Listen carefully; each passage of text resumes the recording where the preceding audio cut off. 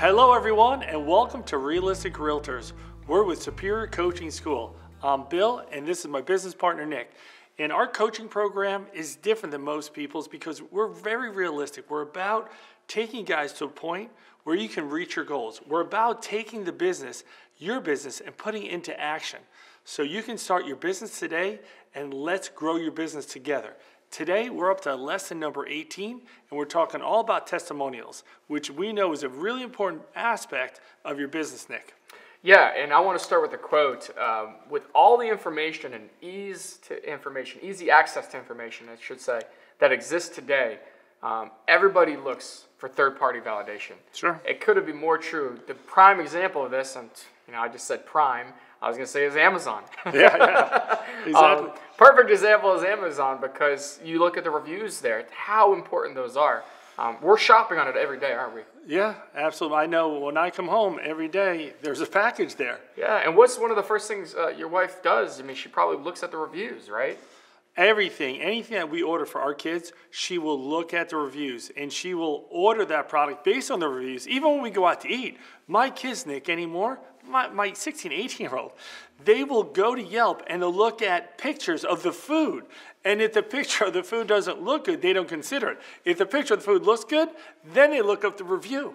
Yeah, and I'll take it one step further. This is even worse, but we've gone to restaurants sometimes where we walk in the front door, and it takes a couple minutes. Oh, it'll be a 5-minute wait. Okay, we're looking at everything on Yelp, and then we look at the pictures, and we're like, you want to go somewhere else? And we're actually there. We'll walk out. And so, yeah, I mean, that's, again, what happens is that more so than any point in our history, right?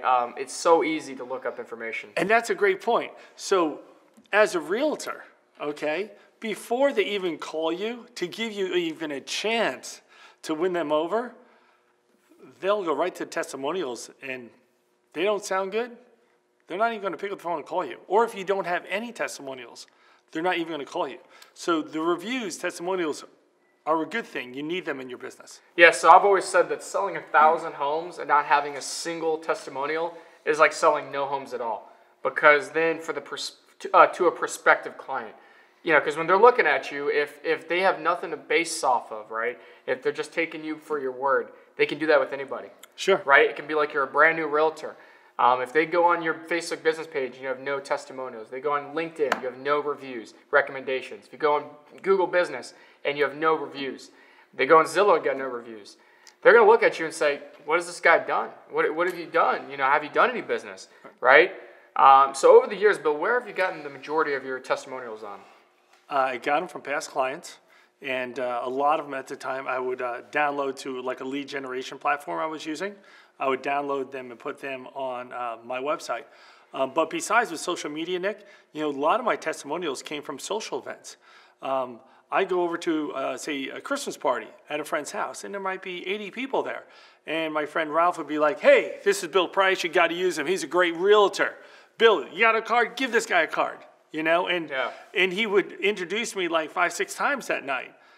So it's not just, the social media aspect of it. You can get testimonials face-to-face with clients that care about you. Now, what I would say, so that would be the old school method. You're getting belly to belly. I would say a new school approach would be, well, why don't you take exactly what he just said? And he's obviously, this is someone who's enthusiastic, really likes you a lot. So obviously we want some of the best testimonials. We want to use them even more because it can be a very good marketing tool.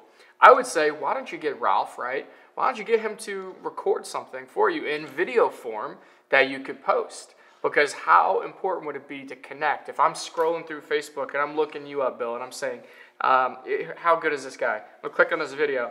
Man, hey, this is Ralph. I live in, Huntersville, North Carolina, and man, if you're not using Bill Price, you're doing it wrong because this guy knows everything about real estate. I've bought and sold 10 homes with him, over the last 12 years, and I've moved a lot, obviously, and I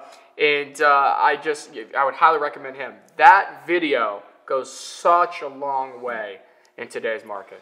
And I guess we could take that with your thoughts there, and if you just sold a house and you sold whatever community, ask that client to post on the Facebook community website that, hey, just had a smooth transaction with Bill Price, just sold a house, you need a realtor, Bill's your guy. Yeah, and produce video. I mean, take a picture with him at closing. You can put some of that into the video. You can say, here's some pictures of us, closing stuff together. Take a picture of maybe the closing gifts, and do a video of the closing gifts that you get them.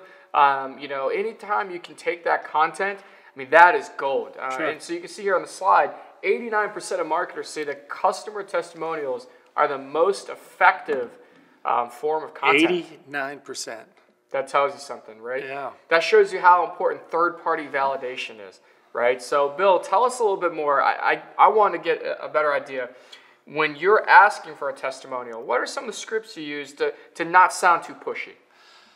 Hey, listen, Ralph, can you do me a favor? I build my business on customer satisfaction, and we just had this awesome transaction. Hopefully, I was there for you, met every one of your needs. Can you do me a favor? Can you just type up a quick testimonial for me? I'd love to put it on my website. Can you do me that favor? And they usually will. Yeah. And so then the follow-up is, okay, so they write you one. Now it's, how do you thank them? Do you offer them something in return usually? I know some people do. Yeah, well, it depends what it is. A lot of times if I need a testimonial, it's usually after closing. We're going out to lunch anyway. I'm treating lunch, or I'll meet them. And obviously, you want to be selective. Let's be honest here. If you had one deal that wasn't so great, ask them for how you could have done better. Yeah. You might not want to post that testimonial. If you're worried, here's a good point. If you have a bad deal, and listen, there's plenty of times we have a bad deal, it's out of our control. It could have been the lender's fault, the repairman's fault, right? The attorney's fault, push off closing, and you have a client that's really mad. And they might take it out on you, okay? Well, obviously, you might be worried they're going to give you a bad testimonial. Before you get to that point, email them and say, listen, we got it done. It was a little stressful. If I dropped the ball at all in any form or fashion, please let me know how I can do a better job next time. Because you just showed them you care. That could also stop a negative testimonial going out there. See, but what you just did, Bill, what you just did right there, you drove the conversation, right? Yep. You basically kind of like guided them to the light, right? At the end of the tunnel, so to speak, right? And that's what you do in real estate, right? Sure. That's all we're doing is guiding people towards a certain end goal, end result. And so I think what's key, what Bill just said, you want to shape that. If maybe the transaction was a little bit shaky, it was a tough deal, right? And there was a couple things that came up that you had to address.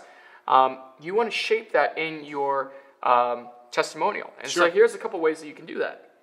As Bill mentioned, email them first and let them know and kind of prove that, hey, look, we made it. Here's all the things that we had to do to overcome to get to the point we are, Yep. right? We got through it. That's the most important part. Yeah. But then when you're asking for your testimonial, let's say you're sending an email. If you have a script and you need some help with that, here's what I would say.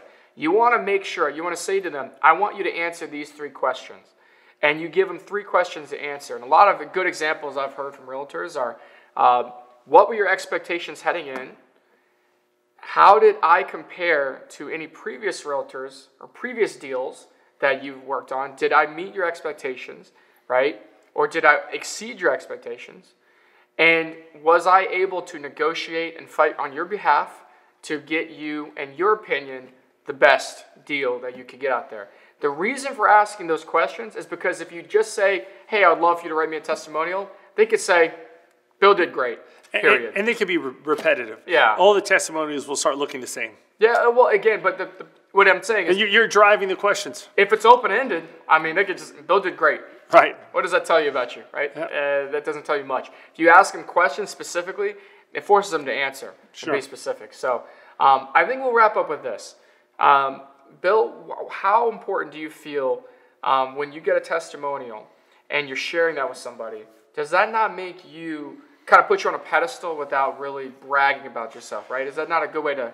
Well, yeah, it's that Bragging third-party business. validation that you brought up in the beginning. We have to remember our clients are promoters, right? So they can promote us without us bragging. So that's what we have to bring into the mix.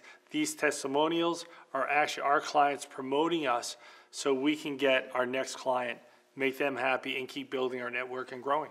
And I would say, where do we want to get these testimonials? You want to make sure you have a Google My Business page, okay? You can create a location for yourself, your business, on Google Maps. You want to have a Facebook business page. You want to make sure you get reviewed on there as well. You want to make sure you have recommendations on LinkedIn, especially for those of us out there who are at a higher price point. LinkedIn, I want to speak to it for a second. is basically like your online resume, right? Oh yeah, absolutely. So if your resume is blank, that doesn't bode well for you, does it? Mine was for a long time. Yeah, exactly. And so you might have higher price point buyers that are on LinkedIn, and Absolutely. they're looking you up. And serious business people. Yeah, serious, exactly. Someone who wants to see what's your background, right? Sure. And if you have an impressive background, even if it's not real estate related, people will like you for that, right? Bill, Sure, I absolutely. mean, about yourself, you've been an entrepreneur your entire life. Done a lot of things. Yeah. Yep. And so I think being an entrepreneur, a serial entrepreneur, right? A lot of people connect with that. Yeah, something to connect with, for sure. Well, they see that you've struggled, you made it, and then you succeeded, right? You've learned and all that. So I think having those recommendations on there is so key. So again, action steps. Everybody, make sure that you have scripts and you're prepared to ask for testimonials. And even for some of those that you haven't spoken with in a while, Bill, you probably have people maybe years ago that you hadn't reached out to. Take the time to do it. You said put it into action. That's the thing. Just guys, go do it. Just say put on your calendar, right? The next 60 days, I'm going to ask for 5 testimonials a week. So you'll go get 40. You'll ask for 40 testimonials. Maybe you'll get 10 in return. But that's a great starting point, because a lot of my clients will say, well, I liked your testimonials, and you had a lot of them. And that's one of my buddies gets more business in this one particular town outside of Charlotte. He's got like 300 testimonials. That's why. It's one of the main reasons. And keep it real, because we like to keep it real. You don't have to make them up. Ask your sphere. People that like you, just tell them, speak to my character, how hard of a worker I am, and that I'm going to fight for their business. So, absolutely.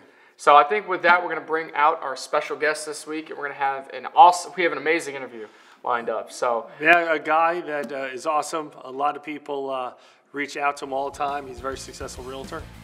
So enjoy the video. Yeah, and we'll see you guys next week. See you guys next week.